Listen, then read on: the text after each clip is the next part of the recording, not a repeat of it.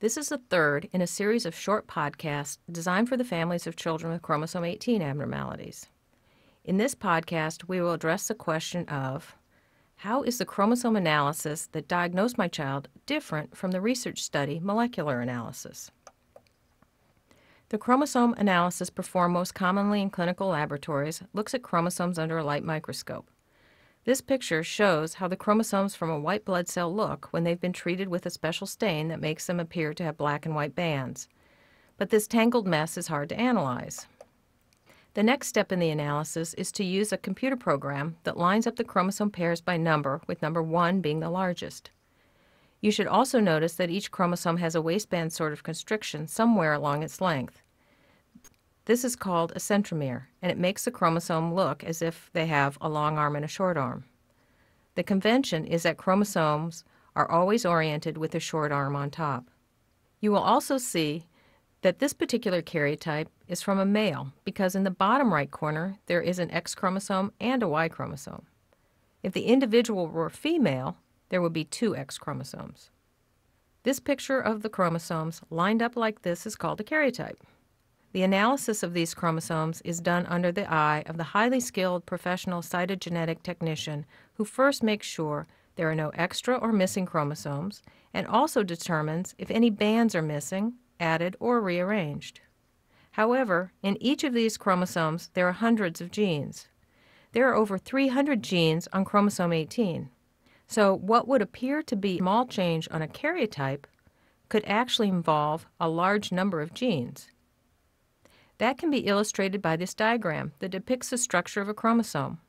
What looks like squatty little things under a microscope are actually very, very long linear chemical structures that have been very precisely packaged. The chemical structure called DNA is shown in red and blue. This is the DNA double helix. The pairs of blue chemical subunits are the base pairs. So you can see this chromosome can be thought of as a long string of base pairs. But this string is wound around proteins shown in green like beads on a string. Then this string of beads is wound into a coil. Then this coil is looped around and around in daisy-like loops, all together forming a very highly packaged structure. To illustrate just how much information is actually packaged into a chromosome, let's look at chromosome 18. On the left is a karyotype that you've seen before. To the right of the karyotype, and shown in red, is the scale in terms of the chemical subunits or base pairs of DNA. Number 1 is at the top, and number 76,117,153 is at the bottom. The numbers to the left of the red scale are 10 million base pairs, 20 million base pairs, and so on. To the right of that, each of the more than 300 genes are shown by white lines. You can see that they're not evenly distributed along the chromosome. There are gene deserts and gene clusters. This means that a certain distance along the chromosome cannot be equated with a certain number of genes. So in order to help think about how much we really know when there is an abnormal karyotype result, let's use the phone book analogy. Here we have a pair of San Antonio phone books. They actually do resemble chromosomes in several ways. They have a P-arm, the region with the black edge. They have a centromere, where the tab is, and they have a long arm that even has bands. The phone book on the left is a normal phone book, just as a chromosome 18 below on the left is the normal chromosome 18. The phone book to the right has a missing piece, just as the chromosome 18 below it has a missing piece. When you look at the two phone books, you can tell for sure that one has a missing piece. You can also tell for sure that the missing section is in the long arm of the phone book. You can even know for sure that the missing piece is toward the end of the long arm. But you can only make an educated guess as to just where the phone book deletion is and exactly how big it is. It looks like the phone book deletion might be somewhere around letter P, but that's a guess. This is very much like the chromosome analysis. From the picture of the chromosomes, you can be sure that the chromosome on the right has a missing piece. You can be sure that the missing piece is from the long arm of the chromosome. You can be reasonably sure that the missing piece is from, if not the end of the long arm, near the end of the long arm. But this is just a guess. and there is no way to know just which genes are involved in the chromosome change.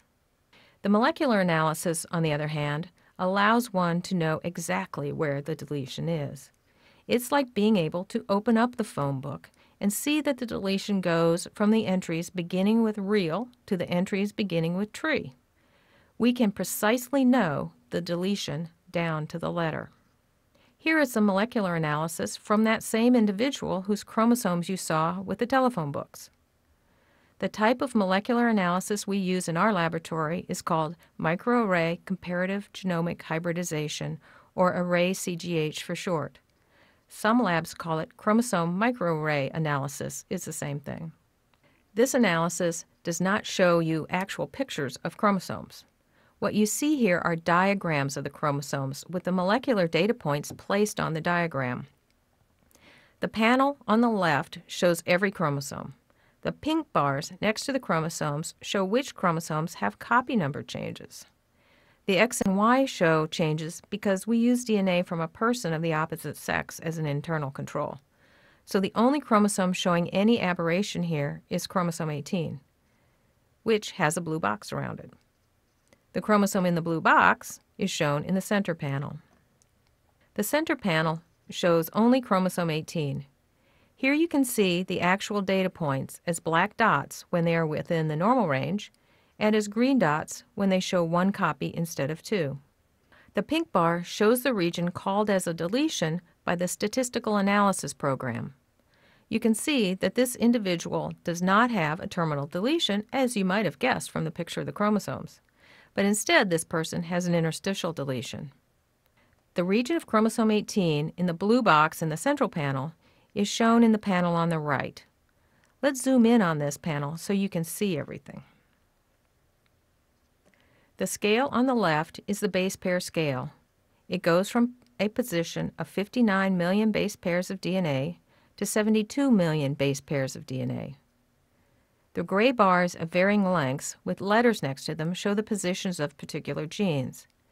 They are spread across the diagram for readability purposes only. This is because at this resolution, if they were all in a row, like they really are, from top to bottom, it would be unreadable. The black and green dots are the data points. The black dots are within the normal range.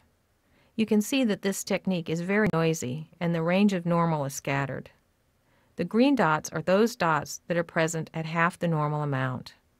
The red line and the pink bar indicate the region that the program is calling as present in one copy instead of two copies. From these data, you can easily determine exactly which genes are present in one copy versus the normal two copies. From this comparison, you can see how important the molecular analysis is when we're trying to tie specific genes to specific outcomes.